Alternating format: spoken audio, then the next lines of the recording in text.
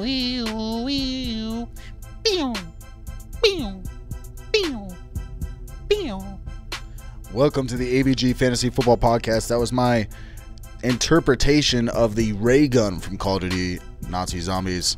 This is the AVG Fantasy Football Podcast. I'm the host with the most. My name is Michael Marcanio. I'm here with my co-host, also known as It's Your Boy T. His real name is Tyler Revelis. He's got all the insight, everything you need to know fantasy-wise. He's your guy. So am I, kind of. But check it out. We got a fun-filled episode. Fun-filled. This is episode 54 of the podcast for season 3. We're going to do matchups. We're doing fantasy previews. This episode's all about who to start and who to sit in week 4 of the NFL. I cannot believe it's the week 4 of the NFL. It feels like we just started. But here, we're in it. We're watching football. Only one game's been postponed. So we'll post some stuff on how to pivot from that. So check those things out. You can check all that stuff out on Instagram or Twitter. Just go ahead and follow us. All those links are in the description down below. You know what else is down below in the description? A little navigation tool. I put a table of contents in the beginning of in the description of every episode. So that way, if you want to hear us talk about the Washington football team game, that's very hard to say. If you want to know about what to do if you want to play that tight end Logan Thomas, go ahead and look in the description. There should be a timestamp there, and you can just navigate straight to the episode on YouTube. It's clickable, so you just click it and it goes straight to that part of the episode. On the Apple Podcast app or any audio app you use, that link, that timestamp, you will have to actually scroll through. But it is very helpful if you don't have time for the entire episode. So these fantasy game previews, these matchup breakdowns usually take us a while to do. So that's like really helpful, the timestamps. While you're on the Apple Podcast app, by the way, leave us a rating and review. We're doing a jersey giveaway right now. So if you want to go ahead and be eligible for that, go ahead and leave us a review. Subscribe to us on YouTube, follow us on Twitter, and we'll be announcing the winner on Monday night. It's a Von Miller Denver Broncos jersey. It's a white one. It's pretty sweet. But yeah, follow us on Instagram, follow us on Twitter. If you want that extra fantasy advice. But yeah, so today we're just doing the morning matchups. So we'll be going over the over-unders on all that and all the players that are in and out, who you should start, who you should sit, that good stuff. So just want to get a little intro, beginning of the podcast, out of the way. But now that we have it out of the way, let's get into it. Huh, boys? Let's do it. All right, let's go into it. Here we got... All right, so now, first game, we got the Saints taking on the Detroit Lions. It is in Detroit. The Saints are favored by 3 points. The over-under is 54. So these over-unders, basically what it is, it's a combined total points from each team. So the higher the number, the more points are predicted to score in the game. It's kind of a helpful tool when you're going for fantasy. If it's a high over-under, higher chance of your player scoring in that game. So this is one of the regular over-under is about 45, I would say. So this is a pretty high over-under. Let's go on the Saints side. Drew Brees, are you starting him? He's been disappointing you. Yeah, I would not be starting Drew Brees. He'd be out of my top 12 quarterbacks for the week. He's actually quarterback 19 right now on ESPN in like the standard scoring. And only one of his 3 games has he had over 15 points. Just looking at some of the practice reports, they all just kind of came out for Friday for all the teams. No Jared Cook and no Michael Thomas. So, yeah, that's not good if you're Drew Brees. And then also Jared Cook's officially out? Jared Cook is officially out now. Sorry. And then they also have an offensive guard, Andreas Pete, who's a Pro Bowler. He's a guard like tackle. He's going to be out as well. So, I mean, for a guy, Drew Brees, who just hasn't been playing well as it is, now he's, losing Michael Thomas again, and now Jared Cook is out as well with a groin injury. Yeah, there's just better options, I think, instead of Drew Brees. Yeah. Would you play like Joe Burrow? I would play Joe Burrow over Drew Brees. I wouldn't be dropping Drew Brees. So, like, in one of my leagues, Drew Brees was on the waiver wire. I went to go pick him up. I think there's better days ahead for Drew Brees. Obviously, like I said, you're going to get a scenario or in the future where you get Michael Thomas back. Cook will be there. And this offense is going to be at full strength eventually. So you don't drop So him, I wouldn't drop Drew Brees, but I think instead of Drew Brees being like this set it and forget it quarterback one that he was in the past couple seasons, he's more of this matchup-based quarterback where now you have him and another quarterback, and you're week to week you're playing whoever has the best matchup. Like you just said, if I had Burrow and Drew Brees, I'm not dropping Drew Brees, but I would be playing my guy Joe Donkey. Yeah, I'm with that. I feel that. All right, we can move on to the running backs. By the way, we go quarterback, running back, wide receiver, tight end, defense when we go through these matchups. So we got Alvin Kamara. I think that's a set and forget it. You're playing Alvin Kamara every week. We can move on to Latavius Murray. Would you play Latavius Murray? I would not, but just a good guy in the depth. If you have Kamara, it's not bad to have him as a handcuff just in case. Yeah, one of the better handcuffs for sure. I think he's had 2 games where he's had double-digit carries. So he's a depth running back play, but you're not starting Latavius. Yeah, don't start Latavius. Michael Thomas, we talked about, he's going to be out. He's out. I'm kind of sad because in one of my leagues, I'm 0-3. I keep getting hit with the injury bug. Everyone I get is hurt. I lost Saquon, Paris Campbell. I mean, Galladay's been out for the first 2 of the 3 games, and Chark was out a game. I just can't seem to catch a break in that league.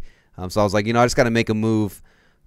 Trade a couple players away to get Michael Thomas because I'm just trying to get these guys who have high ceilings, hoping that Michael Thomas will come back.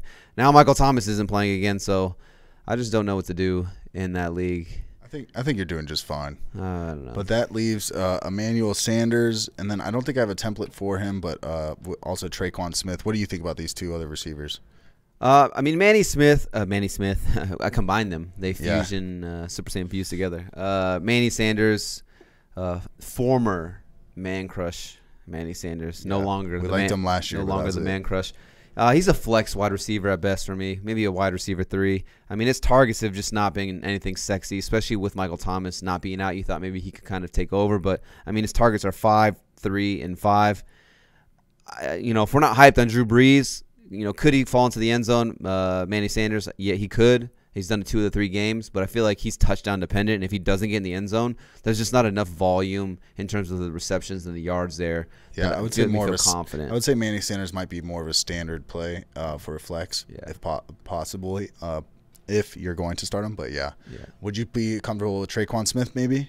I mean, I know you kind of like Traquan Smith, but I would be looking for other options for my receiver position compared to Traquan and Manny Sanders if I could. I think the matchup is not – Jeff Okudah is looking good. Yeah. They also have Desmond Trufant, too. Still a pretty decent corner. They got him from the Falcons. Yeah. So Falcons corner? Yeah. Just kidding. But, yeah, like we said, Jared Cook is out. Go on to the Saints defense. You playing the Saints defense in this? I am not. The Saints defense have been pretty bad. They've given up 34 more points the last 2 weeks. And then just looking at the practice reports, they're actually going to be out 2 of their top corners, Janoris Jenkins and Marshawn Lattimore, are both going to be out of this game. What do they move P.J. Williams outside? For me, dog. Move P.J. Williams outside?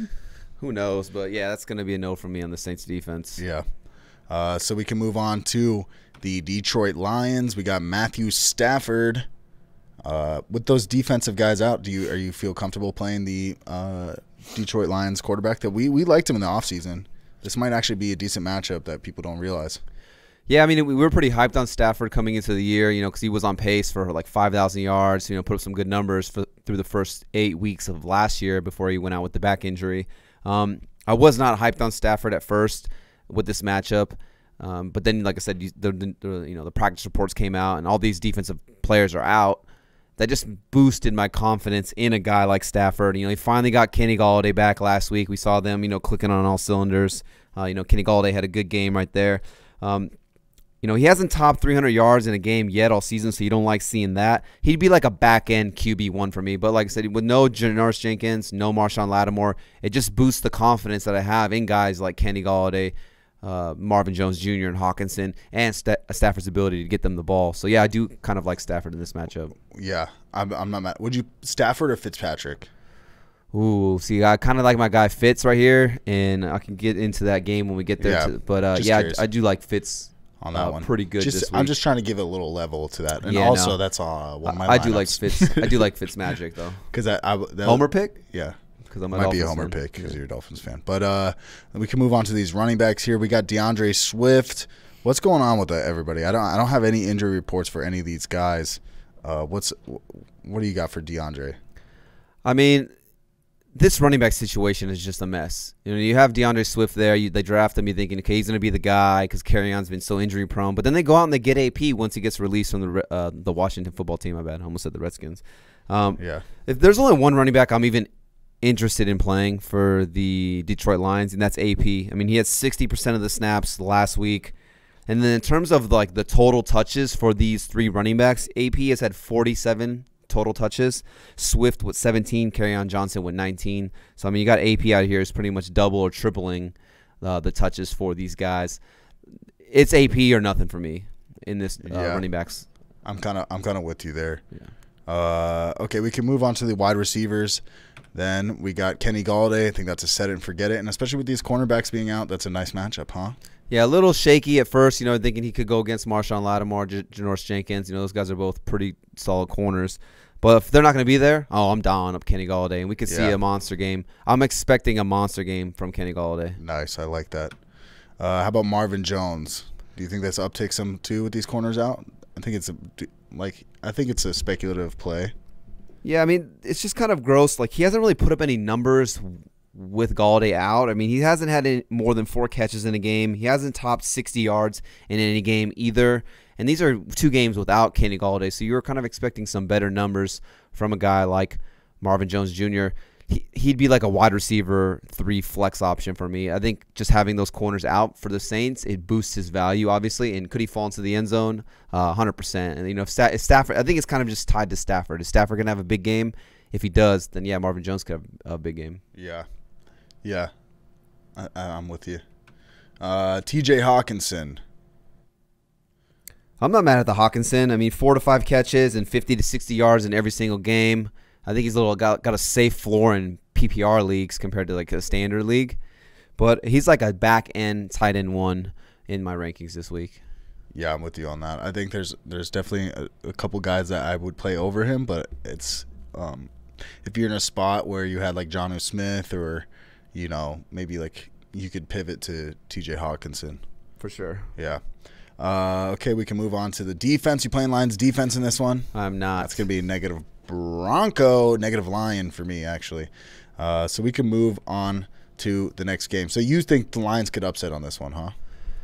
I'm going to take the Lions +4. I think it went down to +3, but we live in Las Vegas. We like to bet a little bit on Sunday. Get a little bit of action on the game. I will be taking the Lions plus the points. Sneaky money line pick right there too. Yeah, I like to do those little 3 underdog teamers. Okay, let's move on to the next game. We got the Los Angeles Chargers are taking on the Tampa Bay Buccaneers. The Tom Brady's. It's in Tampa Bay. The Buccaneers are favored to win by 7. The over/under is 42.5. That is a very high spread for the over/under being so low. So that's pretty interesting. But that being said, we'll start on Chargers side of the ball. Are you playing Justin Herbert in Week 4? I am not. I'm not going to either. He wouldn't be a bad stash. Like I said, if you want to match up based on your quarterbacks and get 2 of them. I mean, 300-plus passing yards in each of his first 2 career games. So you like seeing that from the young rookie out of Oregon.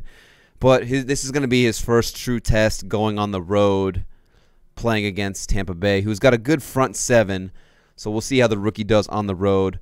I just feel more comfortable with some other options that are available probably on the waiver wire instead of Herbert. But it is reassuring, and you like what you're seeing out of the rookie in his first 2 starts if you're a Chargers fan. Yeah, I'm with you there. Okay, we got Austin Eckler. I think that's a set it and forget it.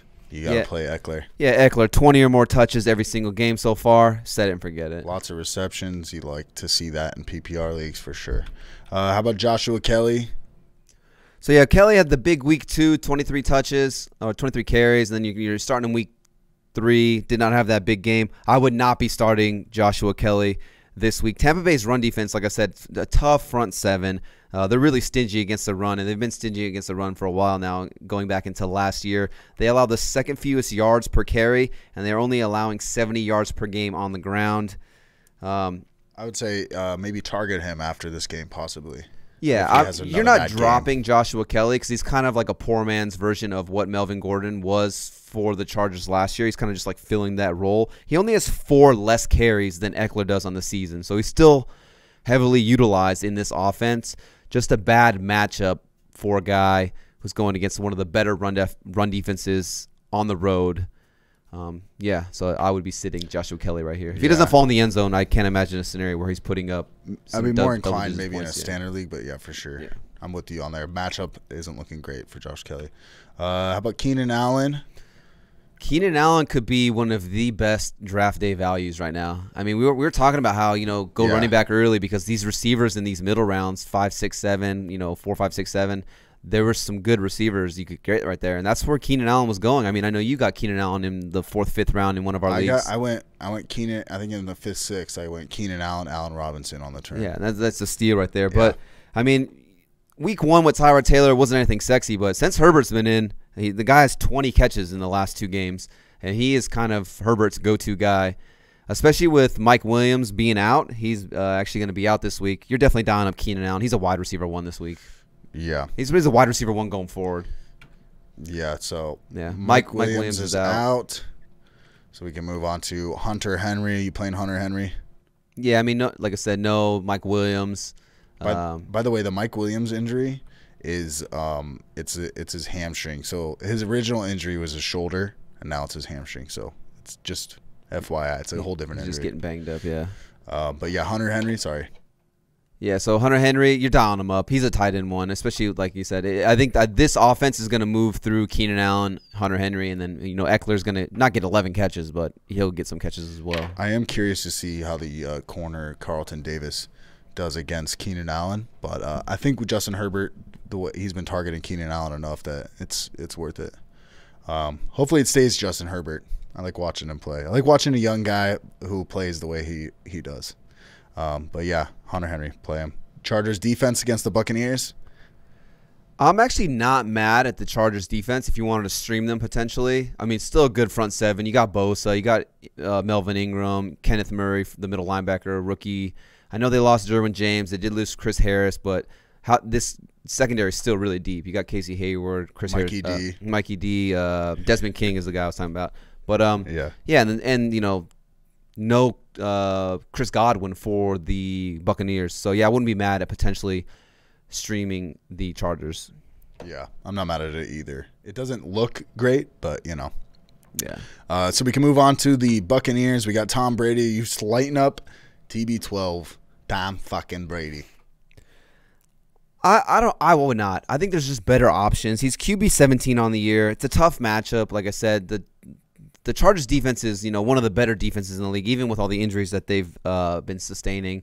And when you lose a guy like Chris Godwin, it's tough, because I feel like if I'm the Chargers defense, I'm really just doubling Mike Evans the whole game. I'm like, Casey Hayward, shadow him.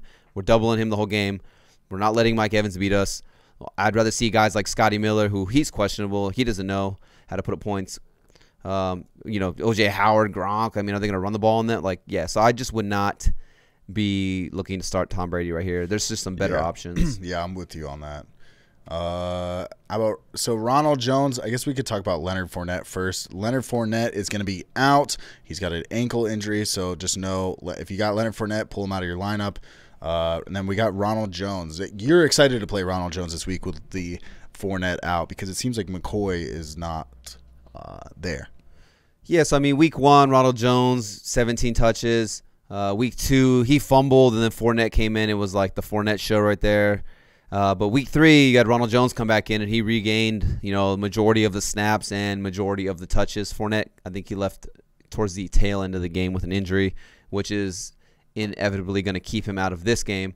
So, yeah, I do love me some Ronald Jones this week. Like I said, it is a tough matchup against the Chargers front 7. They do have a good defense.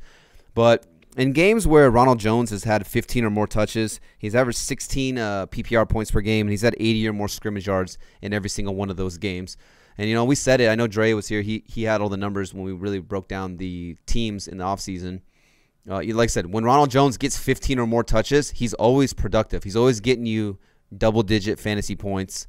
So, yeah, in a game where there's no Fournette, McCoy's kind of like that the pass catching back out of this group, but not really the rusher. Not a lot of rush attempts for LaShawn McCoy on the season. We could see Ronald Jones, get another 15, potentially 20 total touches in this game.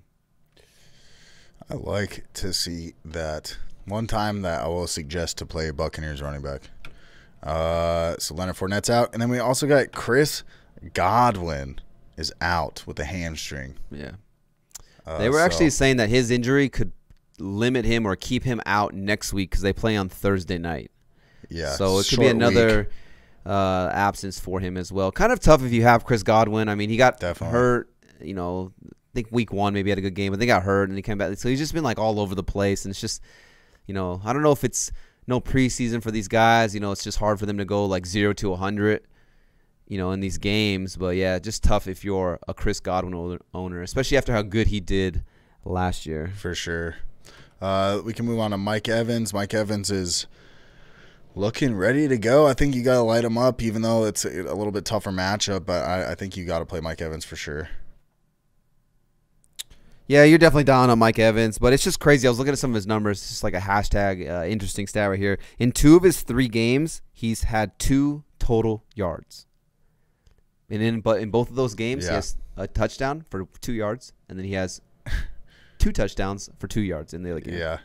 So it's just crazy that he, Mike Evans, even though he's on a tight end, it's like Tom Brady plays to him like he used to play to Gronk almost. Yeah, it's just it's the ceiling is not there anymore, and I think we touched on it in the offseason. Like this offense is going from Jameis Winston, who's like huck it, chuck it, fuck it, slanging that thing. They're always down in games, to where Tom Brady's kind of more of a game manager. We didn't know if he was going to be, slanging that thing so much.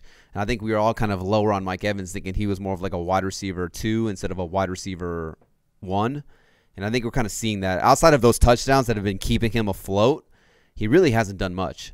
And in a game where, like I said, if I'm the Chargers defensive coordinator, I'm literally just shadowing him with Casey Hayward, and I'm doubling him over the top, and I'm limiting what Mike Evans does because I'm not afraid of any of these other pass catchers that the Bucs have. Yeah, so I definitely temper expectations, but you still got to play him, I think. For sure. So O.J. Howard, I don't think I threw Gronk in here, but yeah, I'm definitely not playing O.J. Howard. If there is one tight end I would be playing, it would be Gronk. I mean, he kind of had like a little resurgence last week. 7 targets Gronk did, 6 receptions, 48 yards, and so yeah, I'm not playing O.J. Howard. But I guess if you're in a pinch, maybe you had Jonnu, and you're looking for. I did put it in here. Yeah, good job. But if you're in a pinch, you had Jonnu, or maybe you have Hooper and he's just been a bum, or some of these other tight ends you just haven't been performing up to your expectations. I'm not mad at potentially starting Gronk as a back end tight end 1. I mean, he's played 70% or more of all the snaps in all 3 games. The only bad thing is that he's only running a route on half of the time he's on the field.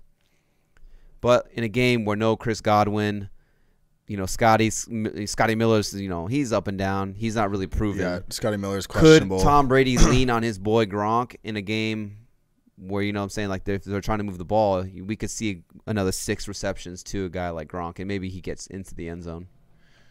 Yeah, not a bad play if you got Jonnu. I like it. Buccaneers defense, I'm not mad at it. I'm not mad at it either. It's a streaming option. It's like a back-end defense. It's a low over-under 42. Yeah. Justin Herbert's still a rookie. He's definitely down to throw some picks, possibly. So I'm not mad at it. Okay, we can move on to the next game. We got the Jaguars are playing the Cincinnati Bengals. The Bengals are favored by 2.5. I don't have the over-under on me. But yeah, we'll start on the Jaguars side of the ball. Gardner Minshew. Hey, Gardner. Gardner. That's my partner. Hey, Gardner. Oh, the over-under is 49. It moved up. So a pretty decent over-under, 49 points. Yeah. I mean, I think this is going to be a shootout. I think this is going to be one of the more exciting games on Sunday. And I do like Minshew. I mean, 3 touchdowns in his first 2 games. Obviously, week 3 against the Dolphins, he puts up a dud for you. But I think we're kind of joking around with it, saying, maybe it's because there was no DJ Chark. And, when you kind of don't have your number 1 receiver on the field, maybe that kind of limited them. And, give it to the Dolphins. I'm a Dolphins fan, but give it to the Dolphins. They do have some good corners. Xavier Howard is one of the better corners in the NFL. And, they drafted a corner in the first round as well. So just some stingy corners there for Miami against, less stellar receivers out there. And, Laviska Shenault was still a rookie. Keelan Cole was still kind of just an average receiver to me, in my opinion. So I think having DJ Chark back will help Gardner Minshew in this game. I know it says it's a bad matchup on paper. Sometimes, we're getting to that point of season where now you can kind of start looking at the data of the previous matchups, whether it's a red matchup or a green matchup. Red matchup obviously meaning bad, green obviously meaning good matchup. So this is a red matchup, but then sometimes you kind of have to look a little bit deeper into it. So it is a red matchup. But the Bengals that played against the Chargers with Tyrod, who did nothing. They played against Cleveland. Baker Mayfield did nothing because they ran all over them, so Baker didn't have to throw the ball. And then in Week 3, the Bengals played against Carson Wentz and the Eagles, and Carson Wentz has just looked terrible. He's looked terrible. They have nobody to throw to. Yeah, so those numbers are kind of skewed right there. So even though it's a red matchup, I would still say this is a favorable matchup for Gardner Minshew, and I wouldn't be mad at having him as like a back-end QB1. I'm not mad at it either. James Robinson, you playing against Bengals? I think you got to play him. For sure. I just got to admit it, sometimes, we make good calls, but then sometimes we make bad calls. And I think I was, saying I want nothing to do with any of these guys. Chris Thompson, that's it. Now, I don't want James Robinson, blah, blah, blah. But my guy is the RB6 in PPR right now. But dude, remember I did say, I was like, sometimes these guys just need a chance. Yeah. And it's like he got his chance and he fucking ran with it. Literally. You did say that, though, when we went through this, Fournette got released, and it was Raquel Armstead. Are you going to go do it? You had the first waiver priority, and you said, I'm not going to waste it on Raquel Armstead because I don't think he's going to be the guy. So, yeah, you did call this one. And well, I mean, I didn't think it was James. I didn't think James Robinson was going to, do what he's doing now. But, I definitely, you see it year in and year out. It's like these running backs just get a chance and all of a sudden they become the starting running back. It's like even Eckler. Yeah. Eckler is now a top tier running back, and it's like he was, and I don't know if he was undrafted or not, but I think he was maybe 5th round or something. So, it definitely can happen. But yeah, for sure play James Robinson against the Bengals. Yeah, I think he's entering that set it and forget it like RB2 with RB1 upside each and every single week. Which is pretty wild. Yeah. DJ Chark. Yeah, you're down up coming back. DJ Chark, he's practiced all week, so I don't even think he has an injury designation on his name. So I think he should be good to go. 10 or more points in PPR in weeks 1 and weeks 2.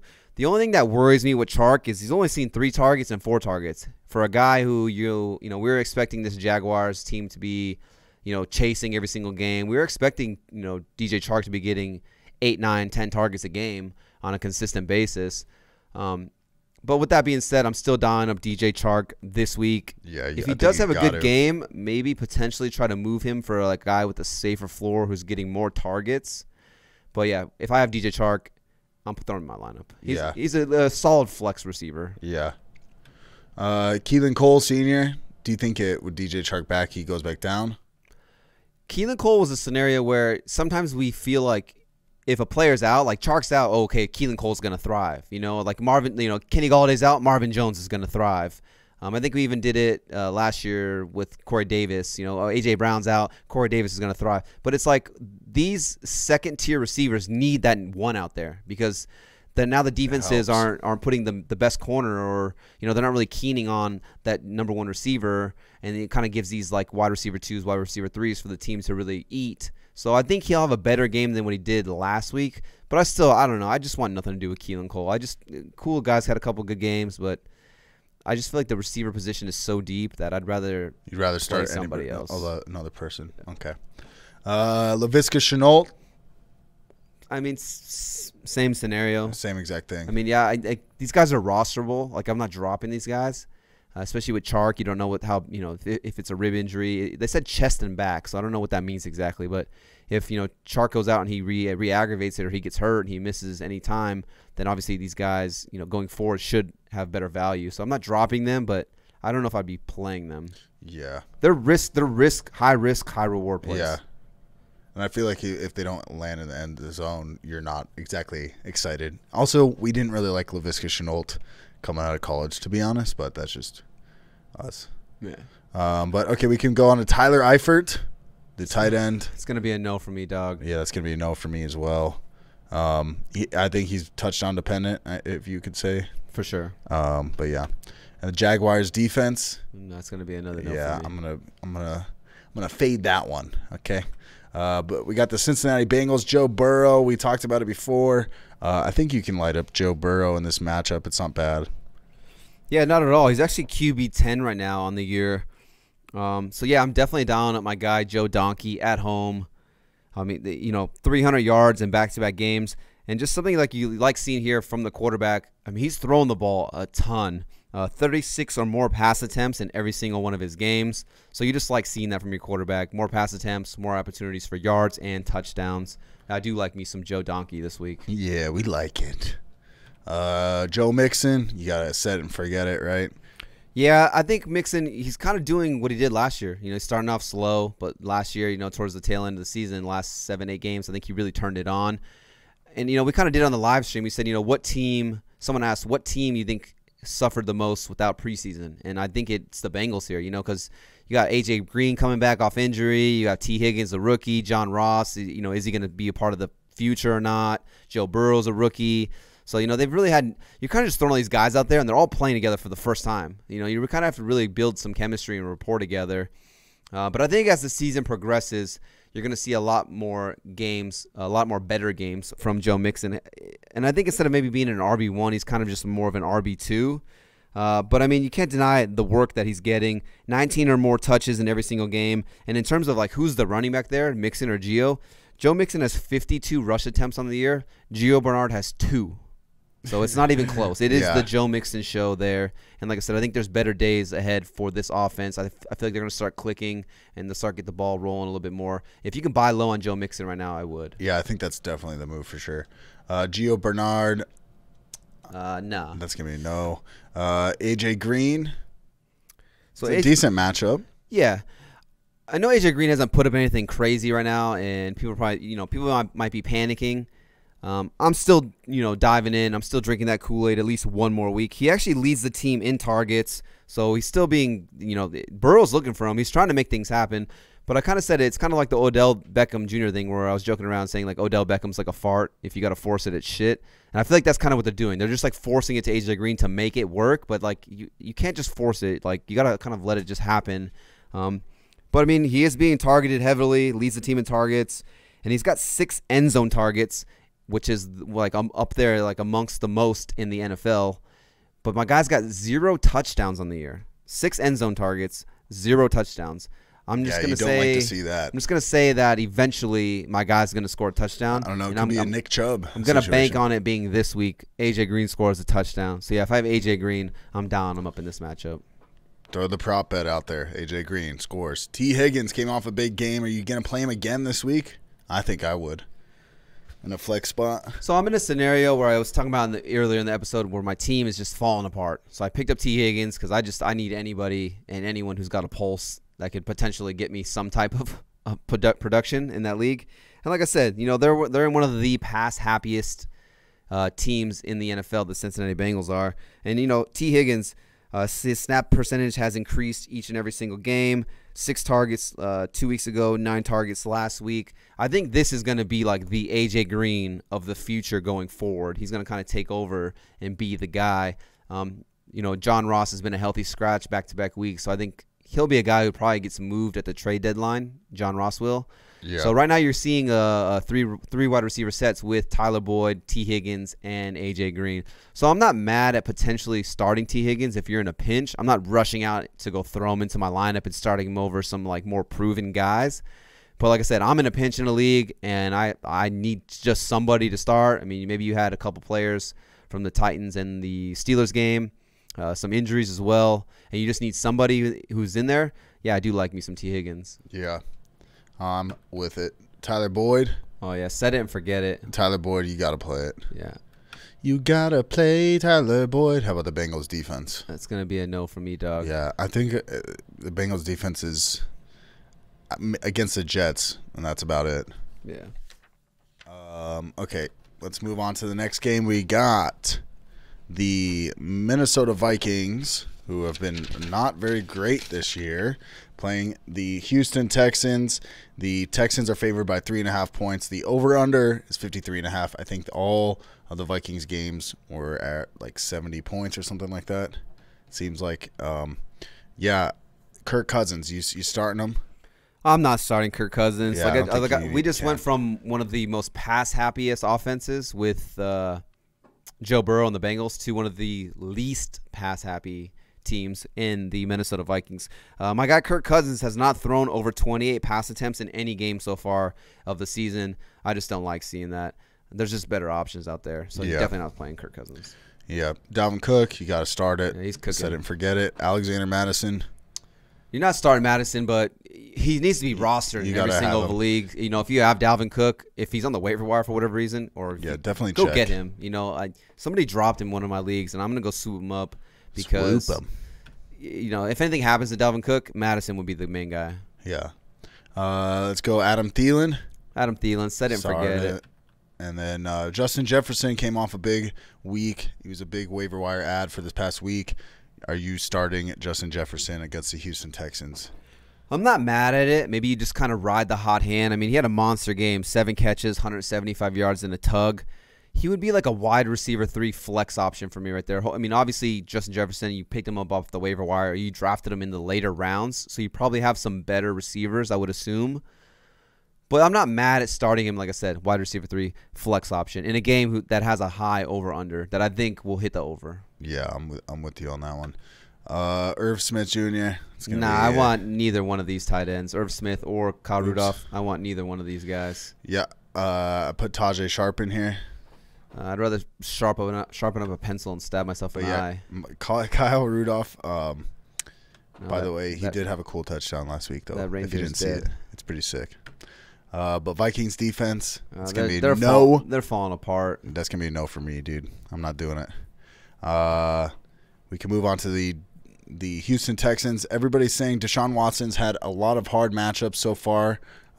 They're thinking that Deshaun's gonna have a breakout game this week. I think this is an ideal matchup for Deshaun Watson. I like it. Yeah, I agree. I mean, the time is ticking away for you to buy low on Deshaun Watson if you can.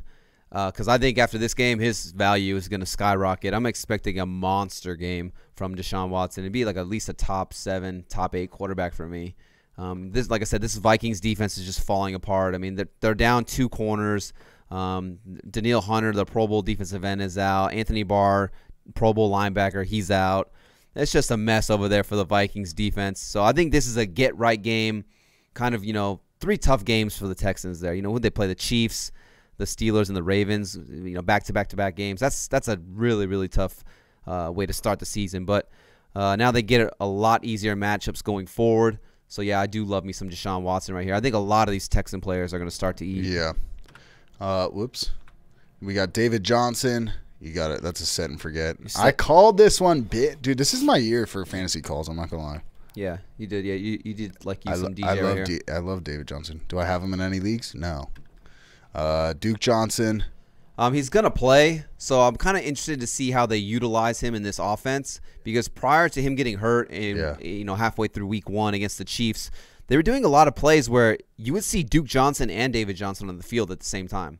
So I'm just kind of curious to see in a full game how much Duke Johnson gets utilized. But for right now, I'm not starting him. By the way, Will Fuller, okay, we'll talk about it next. Oh, Brandon Cooks.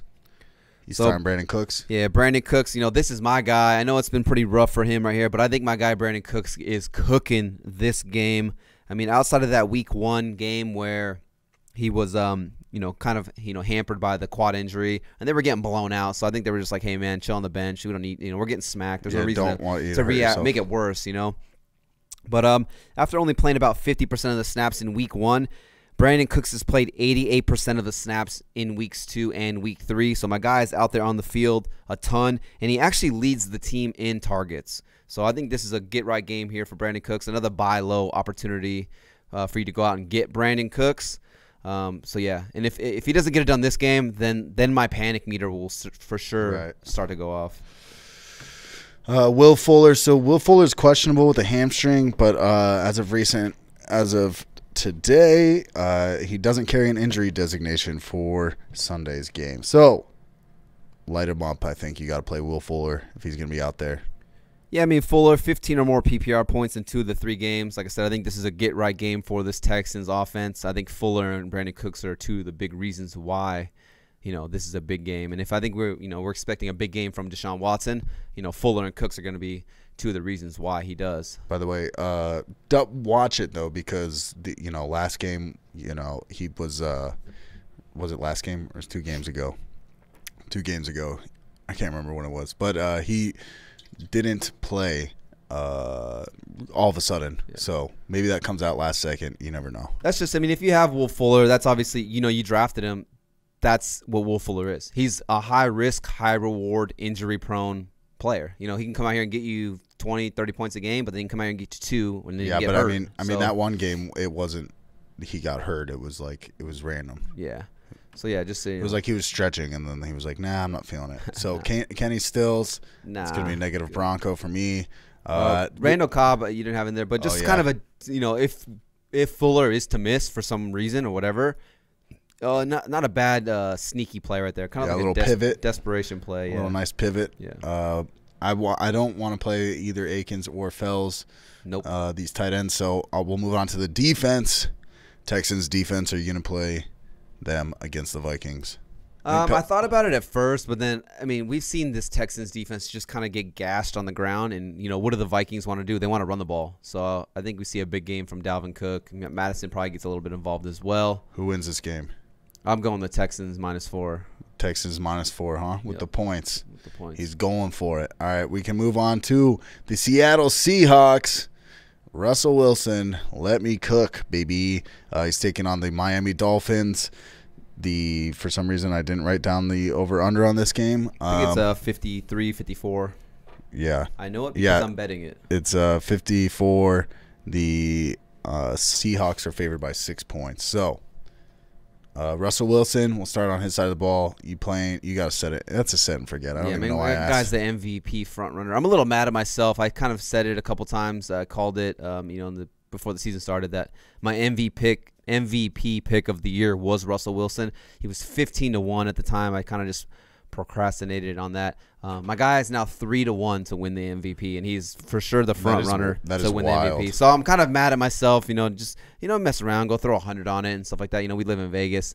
So yeah, I'm pretty mad at myself that I didn't pull the trigger on that one. But yeah, you're starting everyone on this offense right here. You're starting Russell Wilson, Chris Carson. He practiced limited Wednesday, Thursday. He practiced in full today. He's listed as questionable, but if my guy practiced all 3 days and then he practiced in full today on Friday, I can't imagine a scenario where he's not out there. And if Chris Carson's on the field, he's in my lineup. Yeah, for sure. 100%. Carlos Hyde, I think that's only a pivot if Chris Carson's not there. But Carlos Hyde is also questionable with a shoulder injury. So I'm going to stick with Chris Carson. Yeah, for sure. I think Chris Carson ends up playing. I don't see why he would be practicing all week and then all of a sudden they just bench him or they sit him out. I'm with you on that. Okay, we can move on to the receivers. DK Metcalf, you got to play it. He's 6'5", 500 pounds, so he runs dude, a 4.2. That guy, he really fucked up on that Cowboys play, but he made up for it later in the game. Yeah. But yeah, play DK Metcalf. You got to play Tyler Lockett. That's like Russell Wilson's best friend. For sure. He had 2 touchdowns last week, I think, or maybe 3 actually. 3 in the first half. 3 in the first half. Yeah. It's wild. But yeah, you got to play Tyler Lockett. Greg Olsen. How do you feel? I'm indifferent on this one. I'm not mad at starting Greg Olsen right here. Especially if you're kind of in a pinch at the tight end. He's kind of like that back end tight end one for me. In a game that has a 54-point over-under, I do think this game goes over because I think the Seahawks are going to be able to put up 30 points on their own. But my guy Greg Olsen, 11 or more PPR points in 2 of the 3 games. Like I said, again, this one was a red matchup, so you might look at it and be like, oh, but yeah, it's a tough matchup. I don't want to play him. But the Miami has not played against any good tight ends. I think they've only given up like 5 or 6 receptions, maybe like 95 total yards on the entire year. But we've played against teams that don't throw the ball to the tight end at all. And we kind of said, name the Jaguars tight end. Oh, wait. It's Tyler Eifert. Yeah, he actually had one of the better games, 5 Yeah. catches, 40 yards. But then I think week 1, no one on the Patriots had a good game. Week 2, Dawson Knox didn't have, he had like 1 catch for the Bills. But he'll have 1 catch against anybody. So, yeah, I mean, nobody was really being utilized right there. So, yeah, I'm not mad at Greg Olsen. I actually think he finds the end zone in this one. Like I said, I feel like whoever the tight end is for the Seahawks has that touchdown upside week in and week out. And I'll take that gamble in a game that has a 54-point over-under. Yeah, I'm not mad at that pivot from Johnu, maybe. We can move. Seahawks defense. I'm not mad at it. Actually, getting Jamal Adams, he's going to be out. Quentin Dunbar's out. It's not I would not, because I think Miami puts up some points in this one right here. And unless Fitz, turns the ball over, I would be not playing the Seahawks defense. Yeah. Miami's good. All right, we got Ryan Fitzpatrick for the Miami Dolphins. It's in Miami. They got the advantage with all those fucking fans. Just kidding. You playing Ryan Fitzpatrick? Because we talked about this earlier. Yeah. I might play him over Matt Stafford. I'm undecided on it. Yeah. So I do like Fitzmagic this week. Obviously, I'm a little biased because I am the residential Dolphins fan here, but I do like me some Fitzmagic. I mean, they played on Thursday night, so they've had extra time to prepare for the Seahawks. But after a tough week 1 in New England, my guy Fitzmagic has he's been rolling 24 or more points, and that's in standard passing leagues, 24 or more points in back-to-back games. And here's the stat I like a lot. QBs have averaged 51 pass attempts against the Seattle Seahawks. So my guy Fitzmagic is going to be out there slinging that thing. You're telling me I'm going to get 51 on average pass attempts from my quarterback? Yeah, because that's just more opportunities for yards, more opportunities for touchdowns. Does he throw a pick or two? Potentially. But, I mean, if 51 average pass attempts, that was absurd when I saw that stat. So, yeah, I do like me some Fitzmagic. In a game where Seattle should put up some points, but I think Miami, they're going to be putting up some points as well in this competition. Like I said, no Jamal Adams, and you got no Quentin Dunbar, who is the starting corner for the Seahawks. So just kind of making that a little bit easier for Fitzmagic in this passing attack to move the football. There you go. You heard it here first. Play Fitzpatrick. Okay, Myles Gaskin. Do you like this? Ooh, I fucking like my. I like it. I like my guy Myles Gaskin. Like I said, a game, we've touched on it before on the waiver wire. Hopefully you watched that video. But, I mean, my guys played 60+% of the snaps in all 3 games, 79% in week 3 against the Jaguars. I mean, he is the main running back there. A lot of high praise coming out of Miami during the week from, the head coach, Brian Flores, and a lot of the teammates, singing his praise of how, he's a good player, good teammate, good football player. And I think he's done nothing to lose that role, and he's gained it all. He's gained the trust of the coaches and the players, like I said. And in a game where, like I said, Fitzmagic could be throwing the ball 40, 50 times. We've seen Myles Gaskins be utilized heavily in the passing attack. He's actually 4th in terms of running back targets and 4th in receptions for running backs. So another 5-6 receptions for Myles Gaskins this game? I think so. I do like me some Myles Gaskins. And if he could just fall into the end zone, if he can get a touchdown, his numbers are going to be even that much better because he's putting up numbers and he hasn't even scored yet. Yeah, I like it's it's funny. I had Matt Breida and Jordan Howard in here, and I took them out. Yeah, because Myles Gaskin's the guy. Yeah, Matt Breida is kind of the change of pace running back, and then Jordan Howard is the like Dre always calls it. He's the ball carrier. When they get in close, they give him the ball at the 1 yard line. He just falls forward. Yeah, on pace for 16 touchdowns. Devontae Parker. Oh, you know me. I love me some Devontae Parker. Definitely. I think you're going to see a monster Devontae Parker game. I like the it. Seahawks secondary has been struggling, and they're out Jamal Adams and Quentin Dunbar. Love me some Devontae Parker. And here's the thing, dude. I do too. How about Preston Williams? You playing Preston Williams? I'm not mad at it if you're in a pinch. He's like a wide receiver 3. Like I said, if we believe in Fitz, we believe they're gonna throw the ball a ton. Seattle, defensive backs struggle. He just hasn't done anything, outside of a touchdown catch that really impresses you compared to what he was doing last year. He kind of started off pretty decent, in the first half before he tore his ACL as a rookie, but for whatever reason, he just hasn't looked as explosive.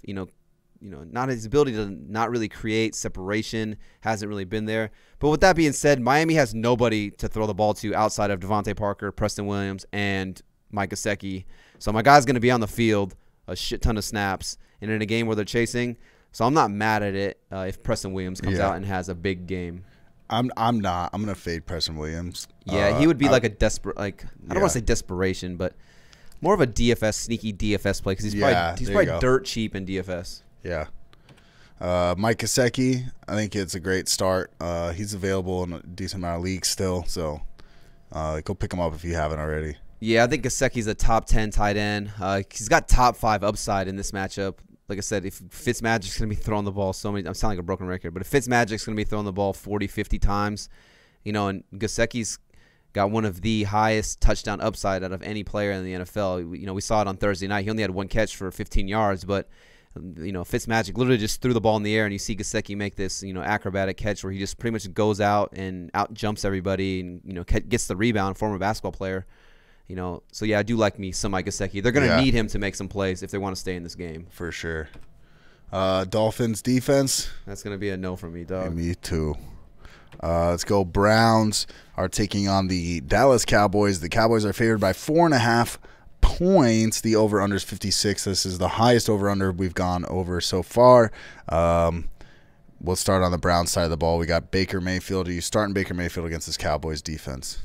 It's a streaming option, potentially. Yeah, I'm with you on that one. But I still wouldn't. I hate Baker Mayfield, like I always say, but I think they're a running team.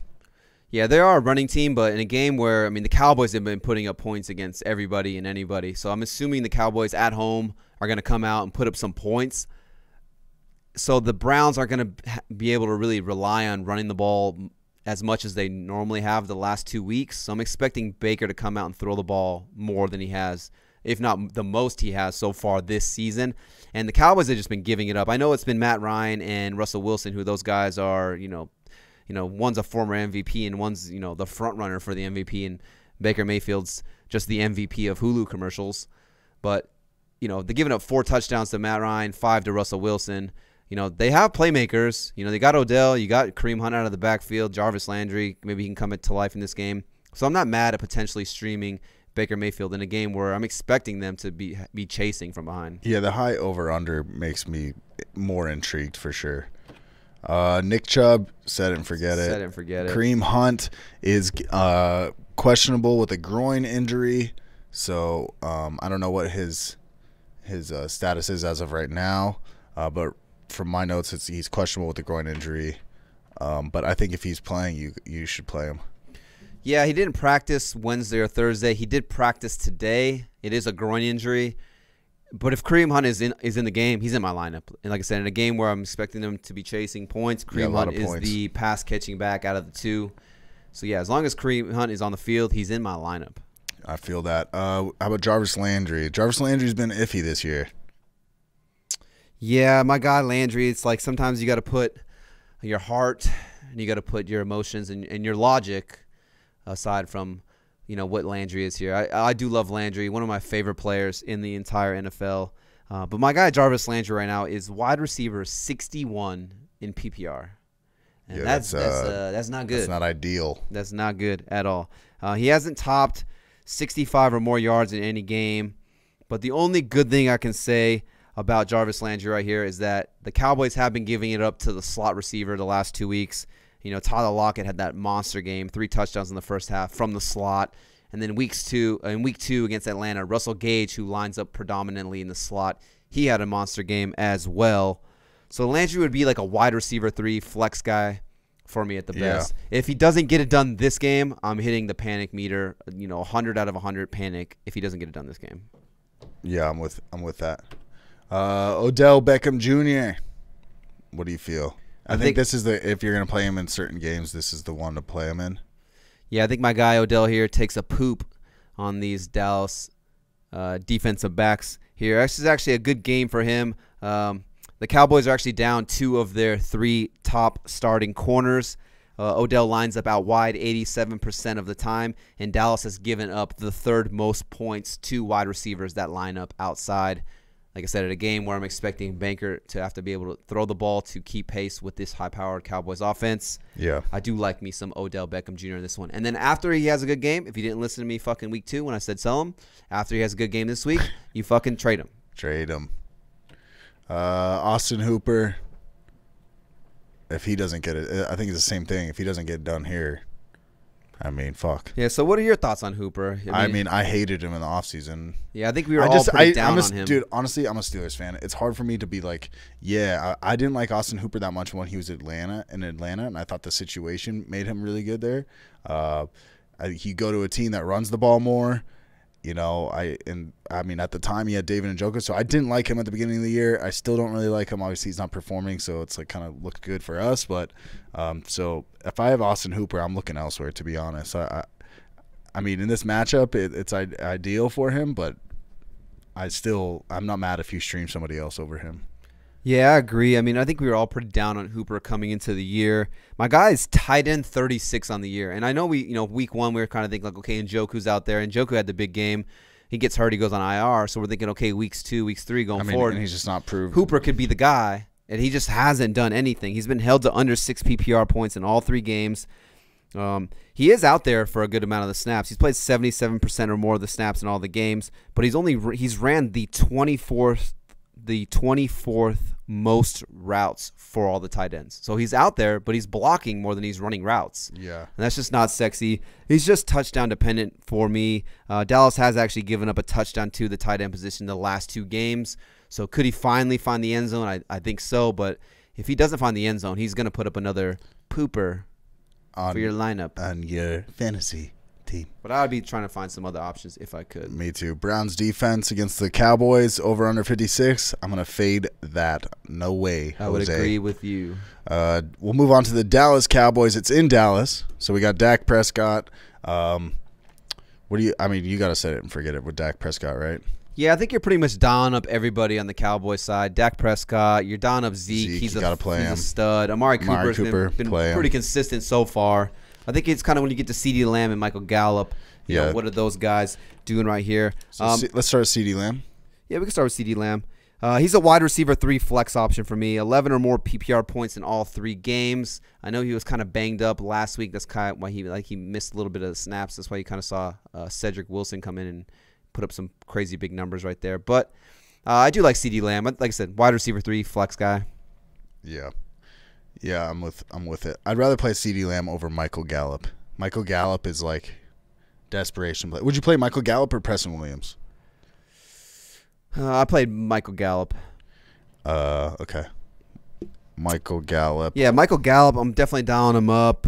He's got wide receiver 2. I think he's like a wide receiver 2 for me this week. He's actually ran the most routes out of any wide receiver in the entire NFL. So my guy's out here running more routes than anybody. All 3 of the receivers for the Cowboys are actually top 10 in terms of how many routes they've ran. So running a ton of 3 wide receiver sets in a game where I'm expecting them to be winning and win this game. So, yeah, I do like Michael Gallup this week, especially coming off a good game last week. Yeah, for sure. Like it. Cowboys defense? No way. I don't like it. Yeah, I don't like that at all. That being said, we're done with the Cowboys-Browns game. We can move on to the Arizona Cardinals. The Arizona Cardinals are taking on the Carolina Panthers. The Cardinals are favored by 3 points. The over-under is 51. I wrote that in a smudge on my paper, but the over-under is 51, decently high over-under. That could be due to the Panthers' defense. We'll start Kyler Murray. You got to start Kyler Murray. That's a set. Yeah, it's a QB, locked and loaded QB1. Midget with the helmet on, for sure. Kenny and Drake. I know that. I hope he shows up this week. I don't think you're getting exactly what you drafted him for, but I think it's coming. It's coming. Yeah, I mean, with Drake, my guy. Drake. My guy Drake. He's been drafted as a top 10, top 12 tight end. I mean, top 10 tight end. Top 10, top 12 running back. So you drafted him to be an RB1 potentially. The only thing I can say with Drake is that he's just not getting the touchdowns. But in terms of his usage, he's top 10 in rush yards and he's top 10 in rush attempts. So my guy is getting the ball and he's putting up numbers. He just hasn't found the end zone. I think that has a large part to do with Kyler Murray's he's got like 4 rushing touchdowns or something like that. But yeah, you're dialing up Drake right here. Carolina is one of the worst run defenses in the NFL. It wouldn't surprise me if Drake has like his breakout game of the season this week. I think so too. Yeah, so you got to play D-Hop. I mean, it's insane what's going on with him. He's questionable right now with the ankle injury, so look out for that. What has he been practicing? Do you know what's Yeah, this one you definitely got to keep an eye on. He hasn't practiced all week. So Wednesday, Thursday, Friday, he sat out all 3 days. He's questionable, like Mike said, with the ankle injury. You just got to kind of monitor it because that's just not good for a guy to not play all practice at all. But if there's a guy who could sit out of practice all week and come out and put up some numbers, it's D-Hop. Yeah, definitely. Christian Kirk. It's looking like he's going to be back after a 1-game absence. He's got the groin injury. The only way I would even consider Christian Kirk is if D-Hop is out.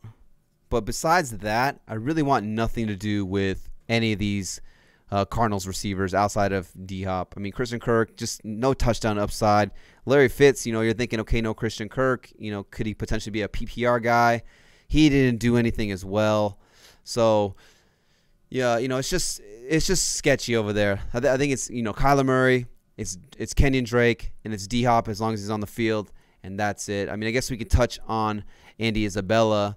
He has the monster game last week with the 2 touchdowns, but only gets 4 catches. Yeah, I screwed up on the template. My bad. It's all good. But yeah, Andy Isabella, Karen's son. I know Dre would be proud of him if he was here. But yeah, Andy Isabella maybe if D-Hop's out, but it's like I just don't know which one of those receivers fits Christian Kirk or Andy Isabella. Who's going to be the receiver to kind of take over? I think Kyler Murray kind of spreads the ball around. He doesn't really favor one guy like he has been with D-Hop. Yeah, I would be skeptical to play any of these guys. Dan Arnold, tight end. That's going to be a no. That's going to be a no. Cardinals defense. I don't know. In Carolina, I don't really like it. But yeah, I don't like it either. We don't really like any of these defenses. No, I mean, well, it's just like, I feel like there's ones that we love, but it's like this isn't one of them. Yeah. Okay, we can move on to the Carolina Panthers. We got Teddy Bridgewater. Are you playing Teddy Bridgewater? Definitely not. That's going to be a negative for me as well. Christian McCaffrey is still out. He's on the IR with that ankle injury. It's unfortunate if you drafted him, but listen, you got to adjust. And we did by telling you to go grab Mike Davis. Mike Davis fucking lit it up last week. He's a great ad if you pulled him on your team from waivers. I mean, good for you. Yeah, Mike Davis played 76% of the snaps, so he was the main guy there. And back-to-back weeks, 8 targets, 9 targets, so being heavily utilized, kind of like how Christian McCaffrey was in that passing attack. Yeah, definitely dialing up Mike Davis. He's a solid RB2 with RB1 upside. Yeah, for sure. Let's go DJ Moore. I know the Cardinals defense has a decent amount of people, but I still think you got to play DJ Moore. I think you're still playing DJ Moore, but I think you just have to temper expectations and just – I feel like – and I think I was maybe one of the only ones. I can't remember how you felt. I mean, I didn't really like it, but then somehow he's on like 3 of my leagues. I don't know how it happened. Like I know Anthony and Dre love DJ Moore. And I'm not doubting the guy's talent. I think he's super talented. He was the first receiver being drafted a couple years back off the board in the real NFL draft. But I don't know. No touchdown upside right there. He does lead the team in targets, but it's actually Robbie Anderson who leads the team in receptions, yards, and touchdowns so far. I know it's only 1 touchdown to 0 touchdowns, but still, I mean, 3 weeks, and DJ Moore has yet to find the end zone in a team that's supposed to be a pass-happy offense. He's a wide receiver 3 flex option for me, and I actually have 0 shares of DJ Moore, and I think this is kind of why. Like I just wasn't really sold on him and what he does in this offense, just too many. Teddy Bridgewater, like I just wasn't really sold on it, especially for like the receivers that were going around his area, like a Tyler Lockett, like a Keenan Allen, for example. I would have rather had those guys over a guy like DJ Moore. But with that being said, I think at least wide receiver 3 flex guy. Yeah, I think you can. I think they're similar to like it's like Amari Cooper and like the CD Lamb thing, or like the Tyler Lockett, DK Metcalf. I think like a great value version, Kroger version. You could play Robbie Anderson and DJ Moore every week. That's just my opinion, though. Yeah, Robbie Anderson was your guy. You were hammering that nail right before the season started. You're like Robbie Anderson. Like, why isn't Robbie Anderson getting more love? Why isn't Robbie Anderson getting more love? It was one of those things where it's like I didn't even during the offseason, like June, July, I didn't understand why nobody was talking about him, or I didn't even notice it as what I'm trying to say. Back in June or July. And then when I was doing my drafts, I started noticing, I'm like, why? Like, he was not even getting drafted in anything. And I'm like, okay, well, this guy was still really, really, he's still a really decent receiver. And he goes to a new team. I know Teddy Bridgewater's not sexy, but he's not terrible. I mean, he's not great, but he's still good. So, yeah, it was just weird to me. I think it was more like, how come nobody's talking about this? Yeah, no, I mean, he's a free agent. You get Matt Rule from, going from the college to the NFL, first year as the Panthers head coach. And one of his first moves was to go out and sign Robbie Anderson in free agency. And, I think most people don't realize this, but Robbie Anderson played for Matt Rule in college at Temple. So he already knows, he's already acclimated to the system. I feel like he's one of those guys where he didn't really need preseason. He already knows the playbook. He already knows the style and type of offense that they want to run there in Carolina. I mean, I think it's transitioned really, really well. I mean, my guy is the number 8 wide receiver in PPR leagues. And, so that's horny. That's pretty crazy. Yeah. So I definitely think you're starting Robbie Anderson. I think he's kind of entering that. If you're starting DJ Moore every single week, or people are making the argument like, oh, you got to start DJ Moore. You got to start DJ Moore. Like, why, like you said, why are people saying you have to start Robbie Anderson every week then? Yeah. I mean, they're throwing the ball. I think maybe if he keeps this at up one of the most highest rates out of anybody in the NFL. Yeah, I think if it keeps it up by week 5 or 6, week 7. Good trade target, because I feel like he's not the sexiest name, and people still are thinking like, well, DJ Moore's the guy. People might think like, oh, let me move Robbie Anderson right now and try to get something for him. But like, I would be trying to get Robbie Anderson if I could. Buy low, people might be thinking they're selling high when they don't realize. But I think he's going to sustain it throughout the entire season. Yeah, I like it. Okay, we can do Curtis Samuel. He seems like he's like an extra running back lately. He's been running the ball a lot. I don't want nothing to do with Curtis Samuel. Me neither. Tight end. Ian Thomas. That's going to be a no from me, dog. No, me neither. Panthers defense. Heck no. No, I don't want that. Yeah, One sorry. of the worst defenses. I mean, I would play Cardinals over Panthers if you're looking at it like that. For sure, I agree. We can go on to the Indianapolis Colts. The Colts? Who've been pissing me the fuck off this year with bets and everything. The Colts? The Colts. The Indianapolis Colts. We're just trying to win a game. Colts are -2.5 against the Chicago Bears. It's at Soldier Field. The over-under is 43. It's one of the lower over-unders of the year. Are you playing Phillip Rivers against the Bears defense? Because I'm not. I'm not. I mean, Phillip Rivers under 15 points in all 3 of the games. He's had good matchups, bad matchups. It doesn't matter. He's consistently shitty at fantasy. That's what I'm saying. Nothing to do with Rivers. Jonathan Taylor. You're down. Just side note. The Colts? You told me to say the Colts for a reason. Oh. Yeah. I totally fucking forgot. You're just over here saying the Colts. The Colts back. We had a secret code because I got to put through these templates. All right, Colts. Jonathan Taylor, yeah, you're dialing him up. I mean, I know last week you might have been like, oh, he only got 13 carries, though. But he did get you 59 yards and a touchdown. But this game was a blowout. They were just destroying the Jets. So there's no reason to really put your workhorse running back in the game the whole time during that game. Yeah, Jonathan Taylor, he's an RB1 going forward for the amount of volume that he's going to see on a week-to-week basis. Sorry, these templates. But, yeah, I mean, someone asked me, actually, somebody texted me about a trade. They were trying to do Jonathan Taylor for – 2 people. It was like Jonathan Taylor and somebody else, and I was like, dude, you could definitely get more than that for Jonathan Taylor. Yeah. It was Jonathan Taylor and Marquise Brown for Tyler Boyd and CeeDee Lamb. Yeah, no, I told them, I was like, I would not do that because you could get more. Yeah, for sure. Nyheim Hines is coming back. He's a good what do you guys think? What do you think? Depth play, like roster, like you're not dropping him. It is kind of crazy off week 1. He had 8 catches. I know they were chasing the whole game against the Jaguars in week 1, but he had 8 catches on 8 targets. And then week 2, he's just non-existent. And then week 3, he's kind of like scattered in between. But is that just because they were blowing out the Jets? And like I said, Jonathan Taylor only had 13 carries, only 1 catch.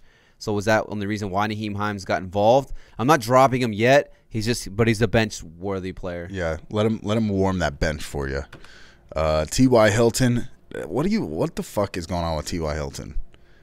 Because I am like at a loss for words in leagues that I have him in. It's like I keep playing him. I'm like, here it comes. It just doesn't seem to be. What do you think? Yeah, I mean, it's just crazy because you got Paris Campbell. He's on the IR right now. We don't know what his status going forward is. Michael Pittman's banged up. He's going to miss some time as well. So you're just thinking like, when is T.Y. Hilton going to have a game? He was actually outsnapped the last 2 games by Michael Pittman and Zach Pascal. Like I said, no more Michael Pittman. Zach Pascal still being there, so he's probably going to be utilized a lot in this game. He's a wide receiver 3 flex guy for me here. I don't know what it is. His targets have gone down 3 weeks in a row. 9 targets week 1 in a game where they were chasing, 5 in week 2, and then 3 last week. I know they were blowing out the Jets, so you don't have to throw the ball as much. But this is a tough matchup in Chicago against the Bears. The Bears' defense has actually been pretty stingy against wide receivers. They have not given up a touchdown to a wide receiver at all so far in 3 games. And they played the Falcons last week. Yeah. So, he's a high-risk, high-reward flex option. Yeah. I would probably, I don't know. Yeah. It's almost like if he has a good game, I'm trying to ship him off if I can for a more consistent, stable player. But like you said, Michael Pittman Jr. is out this week, and then we got Paris Campbell, who's on the injured reserve still. So if you have those guys, I think you don't drop Michael Pittman if you have him. I still think he's a good stash, but I would stash Campbell too. I've read a couple of things that it could be a couple weeks, but then I've read a couple of things that it could be season ending. So I have him in 2 leagues. I'm kind of just stashing him. It sucks to waste a roster spot on a guy, but yeah. I mean, week 1 we saw him. He looked electric. And he lined up 95% of the time in the slot. And over the course of Phillip Rivers' career, we've seen him lean on a guy like Keenan Allen in the slot. So I'm kind of just holding out hope. For Paris Campbell to potentially come back. Hopefully we get some more news next week with that injury. Okay, so this next guy, Mo Alley Cox, the tight end for the Colts, I think you got to fucking own this guy for sure. If he's on the waiver or on the free agency, man, you got to go pick him up, man. This guy's good. Yeah, even with Jack Doyle coming back, I still think. Yeah, I think he's, Doyle's obviously a good tight end. He's a decent receiver, but a good blocker. Mo Alley Cox is the former basketball player. So, truly. Rivers is used to throwing to a tight end who was a former basketball player in Antonio Gates. But, Mo Alley Cox, he's the tight end 9 right now, which is crazy when you think of him. But 12 or more PPR points in back-to-back games. His targets haven't been through the roof. I think he's only seen 5 targets week 2. Turns into like 5 catches for 100 yards. And then he only had 3 targets last week, but he gets into the end zone.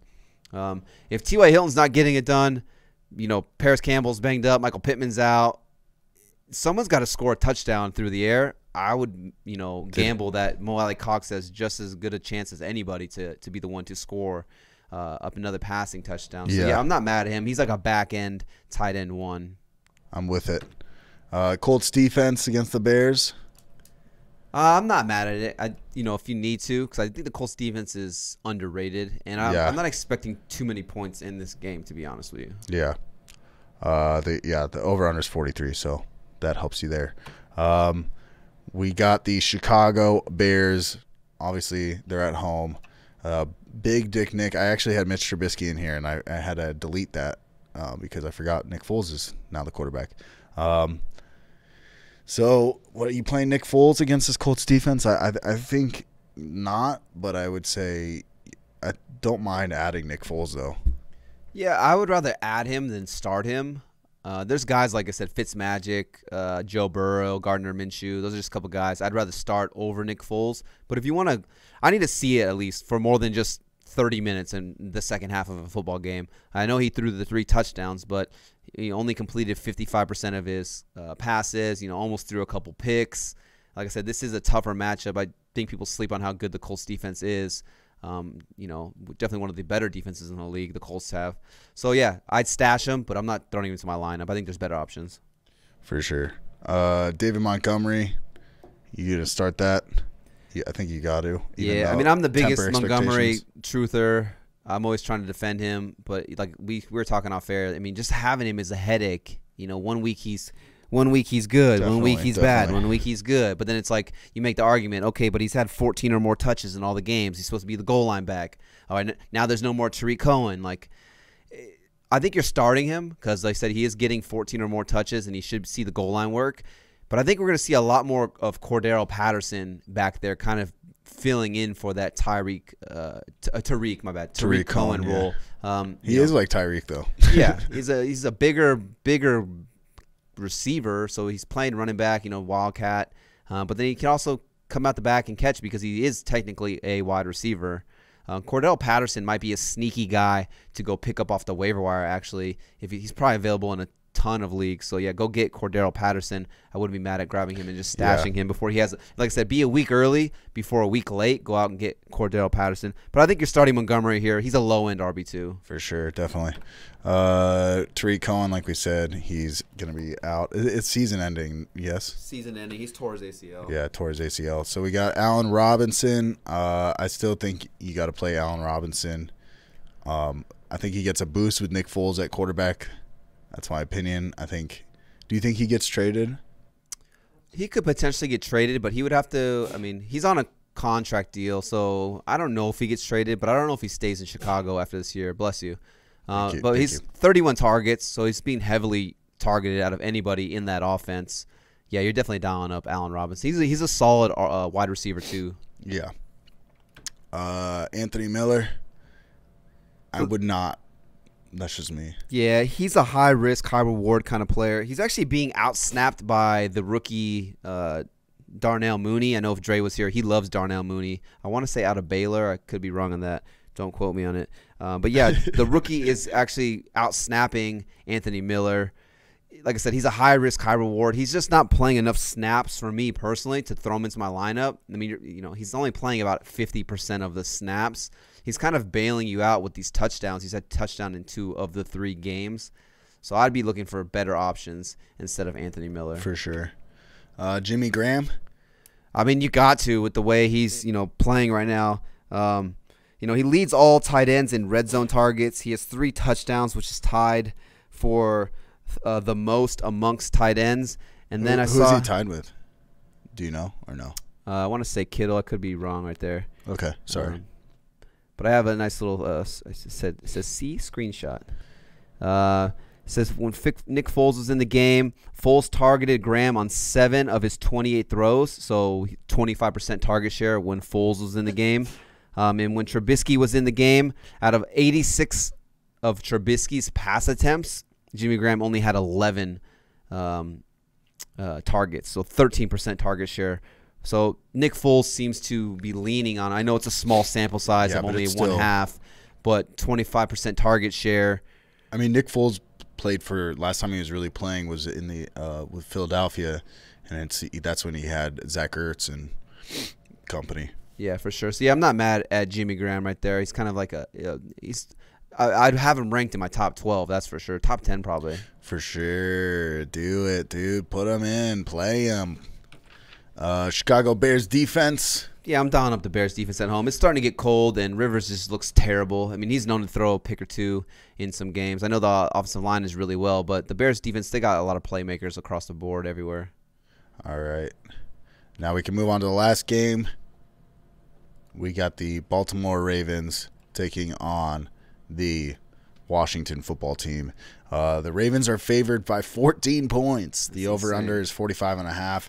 I think that's a little rude to do to the Washington football team, but I don't know. I don't know how I would bet that, to be honest. Yeah. I could see it both ways. Yeah, so you got Lamar Jackson here. This is kind of hashtag interesting stat right here. Guess how many rushing touchdowns Lamar Jackson has through 3 weeks? I don't know how much. 0. For a guy who just lit it up last year, it was like 1,200 rushing yards, a bunch of rushing touchdowns. I think he had like 7 rushing touchdowns. Yeah. My guy's got 0 rushing touchdowns on the year. So if you drafted Lamar Jackson, I know I did in one league, you're not too hyped on the investment of, second. I told you to take round, 3rd round potentially, or maybe even the 1st round. So there's probably people reaching for him in the 1st round. So you're not too hyped on what he's been doing so far. Hopefully this could be a get-right game for Lamar Jackson. I think they're going to come in pissed off from last game, losing to the Chiefs. I think I think they could destroy. Yeah, it does help. I saw the Washington football team, their first-round pick, Chase Young. He's going to be out. So I mean, having a guy who's that good and that athletic, the second overall pick, Chase Young, he's going to be out. That's obviously just helps Lamar Jackson, especially for if they're going to do those RPOs and Lamar Jackson's going to try and get around the corner on the edge. That's where Chase Young is. It's definitely going to help not having a guy like that chasing Lamar Jackson down. With that being said, you're starting Lamar Jackson. I just thought it was interesting that he didn't have a single touchdown. Yeah, that is wild. Mark Ingram. I mean, what's your thoughts on these running backs here? I think in this situation, they're up. I think Mark Ingram gets a decent amount of touches. J.K. Dobbins is coming back. I don't like I don't have any shares of these guys for a reason. But if I'm going to play one of them, I'll play Mark Ingram. I think J.K. Dobbins is a sneaky guy to trade for. But if I'm going to play one of these guys, I'm going to play Mark Ingram. Yeah, I think none of these guys have real value bearing an injury, and I'm not wishing an injury on anybody. I'm just saying if someone gets hurt, I don't think any of these guys have any real value. They're all ranked outside of the top 30 running backs, and I say all of them, not both of them, because there's 3 of these running backs here. Because Gus Edwards has been playing a lot. Yeah, you got Dobbins has played 67 snaps, Ingram has played 66 snaps, and then Gus Edwards has played 48 snaps. So they're spreading this ball around a lot between these 3 running backs. And then in terms of like who is getting the rush attempts, Dobbins has 10 rush attempts, Ingram has 26, and Gus Edwards has 18. And then you got Lamar Jackson with 32. So there's just a lot of guys in this offense who are touching the ball, and it's just so inconsistent that it's hard to really predict which running back's going to have a good game. If any running back is going to have a good game, I want nothing to do with this backfield. Like I said, bearing if one of these guys potentially gets hurt, then I think it would force them to feed the ball more to like Ingram or Dobbins or Gus Edwards. Yeah. But outside of that, I literally want nothing to do with this backfield. I'm not going to sit here and act like I know what I'm talking about. I think you're playing a guessing game. You definitely. J.K. Dobbins I want to say he was the leading receiver, and like he had the most receptions and the most receiving yards last week against the Chiefs. That was out of anybody, out of Mark Andrews, out of Hollywood Brown, not just the running backs. I mean, Hollywood Brown had like 2 catches for like 40 yards. Yeah, so it's just I feel like you're playing Russian roulette. You're spinning the wheel, and who's it going to be? I don't know. This is one of the biggest gamble backfields, and like I said, I want nothing to do with it. I would try to not start any of them if I can. It's just an ugly situation there in Baltimore. For sure. That being said, with Marquise Brown, how do you feel about Hollywood Brown? Are you starting him in this matchup, though? I'm not mad at starting him in this matchup. He's a boom-bust receiver. High risk, high reward. I mean, like we're seeing it through 3 games. One game he had over 100 yards, but then in the other 2 games he's been held under 45 yards. That was kind of my argument for him during the draft process of why I said I just didn't want him. I personally, I know other people are different, but me personally, I'm a little more risk adverse. I kind of like guys who have safer floors. I get it, Hollywood Brown can come out and give you 25 points, but he could also come out and get you 4 points, which he's done like in the last couple games. I just play my favorite players. For sure. He has gotten you 6 targets all 3 games, so at least he's being consistent. But it's like if he doesn't hit big on one of those 6 targets, he's not getting targeted enough to put up some monster numbers for you. So high risk, high reward. I think it's a decent matchup for him. I would say more of like a flex play. Yeah, for sure. I agree with you. Devin Duvernay, he had the kick return. You never see kick returns really ever anymore. Yeah, my guy, Devin the Duvernay. I love this guy. This guy's going to be a good football player, I think, going forward. Obviously, it's tough right now. Dynasty, maybe go for it. For sure, 100%. With that being said, you're not playing him right now. But, yeah, I think he's going to be a really good football player going forward. I just like talking about him since he got that Devin kick return. Duvernay. If he didn't play for the Ravens, I'd like him a lot more. Mark Andrews. I think you got to play Mark Andrews. Yeah, you're dialing him up. Every week. Baltimore Ravens defense. Oh, yes. Oh, Nelly. Play him. Washington's football team. God, I fucking hate that. We got Dwayne Haskins under center. You playing Dwayne Haskins? No. Okay. Definitely not. It's a terrible matchup. Antonio Gibson. Do you feel comfortable starting Antonio Gibson here? I do not. Not with, they're still getting the other running backs involved a little bit here and there, and it is a tough matchup against the Ravens defense. Hopefully, unless you have a lot of injuries, he shouldn't be like your RB1 or RB2. So I think you should be able to look within your bench and find a better option, probably a receiving option or something like that, especially if you're in PPR. Yeah, I'd be trying to avoid having to play Antonio Gibson if I didn't have to. Yeah, in a game where, they're minus 14, the Ravens. Vegas is expecting them to just be shellacking the Redskins. So how much are they going to run the ball? I get it, Antonio Gibson, former receiver. He does catch the ball a lot. But how much of J.D. McKissick are we going to see out there? And how much is like this? How well is this offense even going to be able to move the football? Like you said, I think the Ravens are going to come out for blood after that tough loss on Monday night, kind of being embarrassed by the Chiefs. I think they're going to come out and really want to make a statement. It's tough defense for this offense to really score on. They're going to take their big-ass peepees and put it on this team. Terry McLaurin.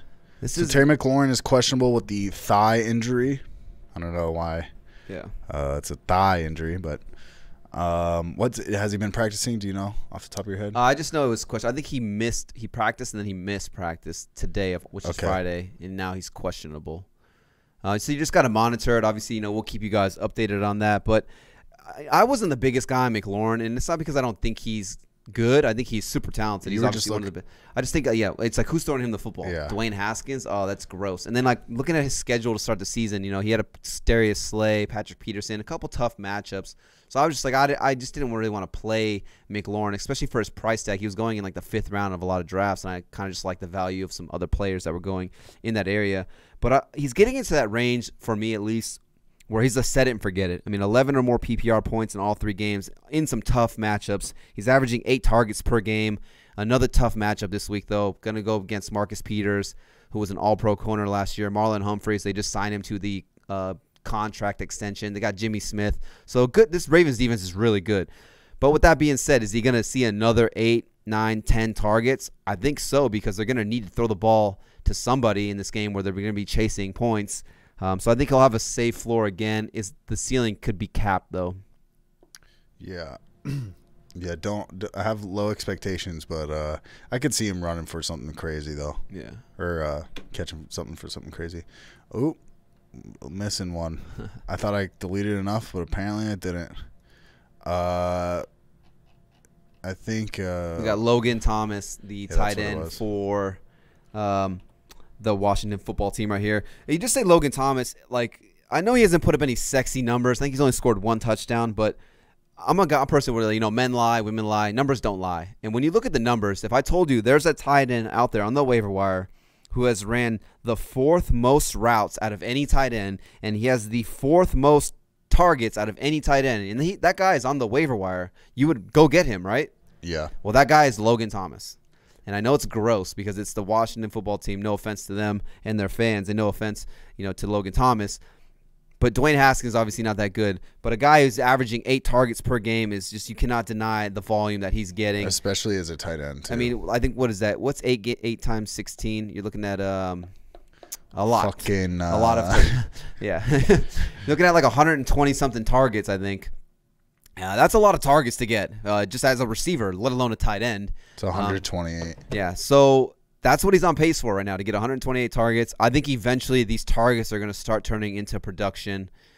If not, I'd be shocked. By the way, Steven Sims Jr. is out with the toe. So, yeah, just not a bad guy to go out and get if you're hurting at the tight end position. Logan Thomas. Go from Jonnu Smith. If you got to pick up Logan Thomas, say Gesicki, or some of these other better off tight ends aren't there. Logan Thomas, man, throw him in. Yeah. Fucking play him this week. I noticed when they play good defenses, tight ends usually do pretty well also. Yeah. But that's it for all of the matchups, baby. Those are all the morning games right here. Check out the next episode where we go through the afternoon football games. We'll break down the Sunday night matchup as well as the Monday night matchup. And as always, Sunday morning from 8:45 to 9:45, we'll be doing the live question stream. Yes. Did I say that right? Live question stream. I call it the last minute lineup live stream. Ooh, I like that. That's last minute lineup. Morning, dude. I like it. Yeah, you like it, don't you? But yeah, Follow us on Instagram, follow us on Twitter, subscribe to us on YouTube. Like I said, we're doing the Von Miller jersey giveaway. Look in the description on how that all works. But yeah, leave us a review on the Apple Podcasts app, be eligible, and then follow us on Twitter. We'll let everybody know Monday night who wins the jersey. Hopefully this episode doesn't get screwed over by YouTube. But that being said, us big boys are out.